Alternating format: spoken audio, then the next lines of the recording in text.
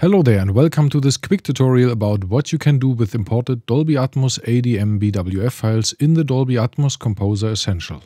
If you haven't done so already, please subscribe and hit the bell icon so you can stay up to date with the latest news, tips and tricks. For processing imported ADM BWF files, you just need to instantiate the Dolby Atmos Composer Essential anywhere in your DAW or just use the instance of an existing session.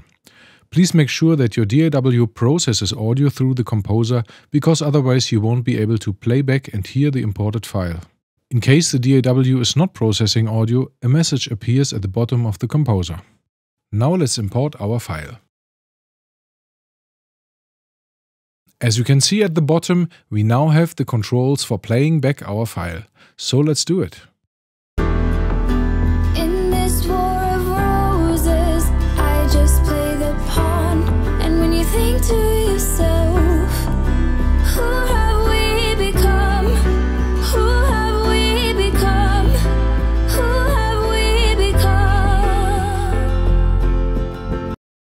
In the Dolby Atmos Composer Essential, you can make two kinds of adjustments to your imported file. First, you can change the binaural mode for each channel here, optimizing the headphone experience of that Atmos mix. And you can of course change the overall volume of the mix by using the master gain knob. That way you can make sure to match the loudness specifications of the distributors. For example, if your loudness measurement tool shows -17 LKFS, but the rule says -18 LKFS, you just need to turn master gain down by 1 dB and re-export.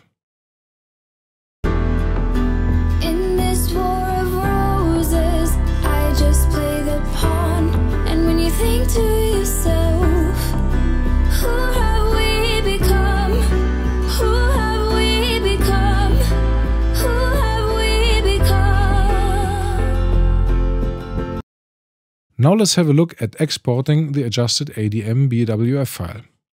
You can export it as a new ADM BWF file and/or as a re-render. The re-render will be in the same format as your selected monitoring format.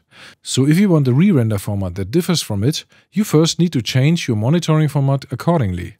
Let's do that and choose 916. Now let's activate the wave button to tell the Dolby Atmos Composer Essential that we also want to export the re-render and hit the export button. Let's choose a location and a file name and click Save. As you can see, the export happens at maximum speed. When we look at the exported files, we can see the ADM BWF file with the extension wave and the multi-channel re-render with the selected format added to the given name. Let us know what you think about this tutorial in the comments below. Also, please let us know if you have any specific question or suggestion about mixing in Atmos which you would like to see a good explanation video about. And that's it for this video. We hope it's been helpful. Please make sure to subscribe and hit that bell icon to be notified of any updates. Thanks for watching and happy mixing.